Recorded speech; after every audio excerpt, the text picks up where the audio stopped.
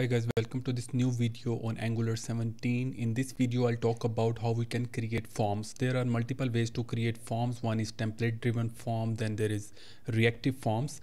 So this video is specifically for template driven forms. Okay, so now I'm going to open up this component. It contains nothing. I've just created this empty Angular 17 project and there is nothing in the HTML. I've removed everything and I'm running my project. You can see that it's not showing anything. There is an empty page. Okay, so in this component, first of all, I need to import forms module, which we used to do in app module file in the previous versions of Angular. But here we need to import that directly in a component where we need to use that. So forms module. All right. So now within this component, we need to define the kind of properties the form is going to have. We can have the username, email, password, phone number. So let me define the user. For now, let's give it the type any. I'm going to create its type later on. So I'm going to define name equals to empty. So by default there will be a username or a name, you can say, which will be in the empty text box. Let's give it an email as well. All right, so just for elaboration purpose, let's keep these two properties over here. So in the terminal, let's quickly create an interface. Rather than creating a new interface, let's create it over here directly. So interface user with a capital U, and then we can define name and then email. Okay, so I'm going to use this user over here. All right, so let's run the project and see if there is any error here. So let's define like this. So there seems a component. I think I have removed something. So let's remove it and paste it above the component actually. Okay, otherwise there will be an error. So now I'm going to use this kind of data in my form. So before writing the form in my HTML, let me define a function submit form, and this is going to receive form type, and there is going to be an ng form data type from Angular forms. You can see above it has been imported, then we can have a built-in method like form dot. If it is valid or not, it gives us other properties as well. Like you can see that this is the benefit of ng form. Okay, it gives us a built-in things like if the form is submitted, what is the status of form, if it is touched or not, if it is valid, a value have been changed or not, what are the controls. So these kinds of different properties it gives us by default. So first of all, here I can define if it is valid, then I'm going to simply log the properties. Let's say a form dot value or this dot user, because I'm going to bind these properties name and email with my HTML. Okay, so that's pretty much it for this file. I'm going to open up the HTML, and in the HTML, let's first start off with the div, and let's write a user at the top, and inside it I'm going to define the form. Okay, so inside the form I need to define the ng form property. So I can use user form equals to ng form. Okay, so and after that I need to use this thing ng submit, and then I can write the submit form function which I've created, and then I can pass the user form. So this user form is of type ng form, which I've defined over here. That's why I have given the data type ng form. All right, and we can use this any name over here, but I have given the user form name for this particular form. So inside this div I can define the label, and this is going to be the for. Let's use the tab 9 AI assistant suggestions. So let's see if it has given us correct properties. So for name, yes, we have this name, and this is the name, and then input type text, I can have an ID as well if you want. So let's give it ID name.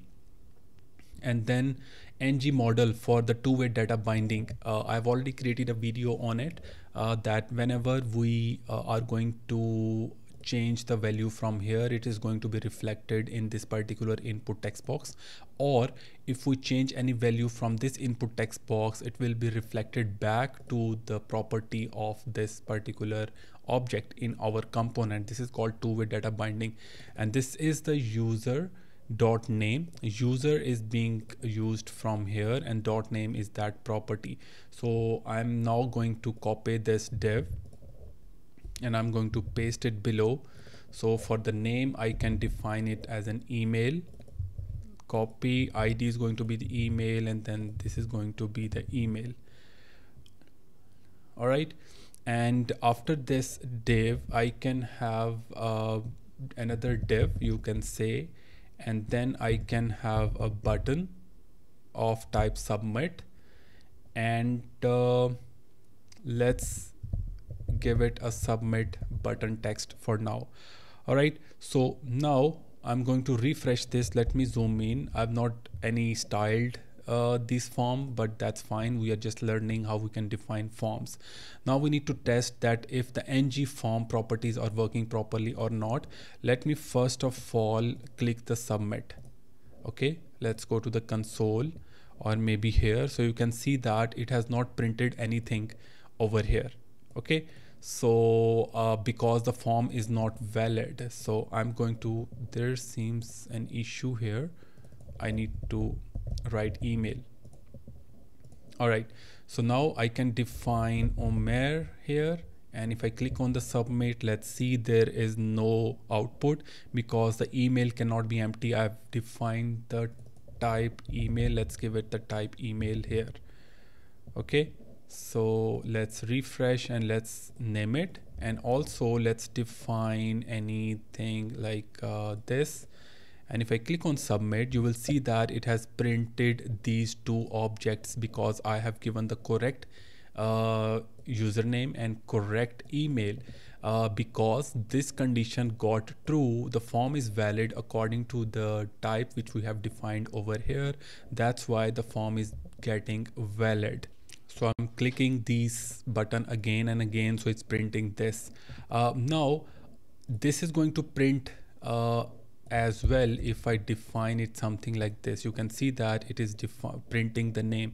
So the validation for the email is not being detected by this particular form. So for that reason, we can define our own format using the regex. So I'm going to create another function. Let's say validate email, and its return type is going to be the Boolean.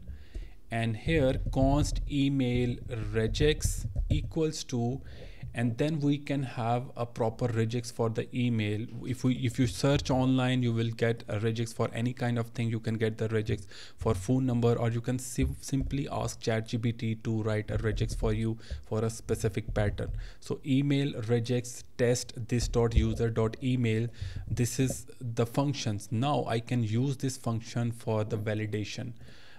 So I can use the property disabled equals to, and then I can define and this is going to return true if the email is valid. So I can define it is going to be disabled if this is not valid. So I can define validate email function.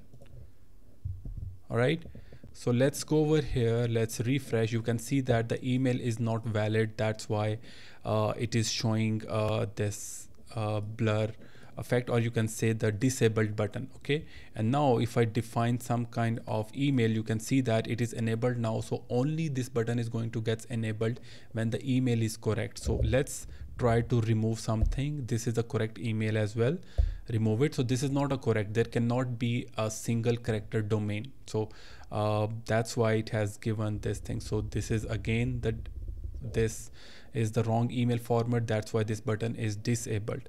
And if I define here, and I can define gmail.com, and this is now printing this. Now we can have another validation or directly over here. So we can use user form dot invalid like this. So if user form is invalid, any of the properties are invalid, or the email is invalid, in both the cases you need to disable this button. So let's verify that.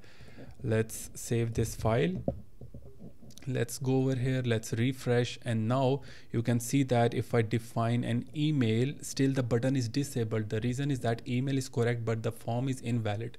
That's why the button is disabled. If I try to write something, you can see that. So this is how we can utilize all of these built-in properties and create this awesome template driven form, and all the validation is going to be working automatically. And this is the place where we can call some kind of API for login user, for sign up to a new user, submitting form. So these kinds of things. This template driven form is pretty simple, but reactive form is something which most people use. So I'm going to talk about reactive form in my next video of this tutorial series of Angular 17. So if you like my video, do subscribe my channel and like this video as well. Do comment below if you have any question. Thank you so much for watching, guys. See you in the next video.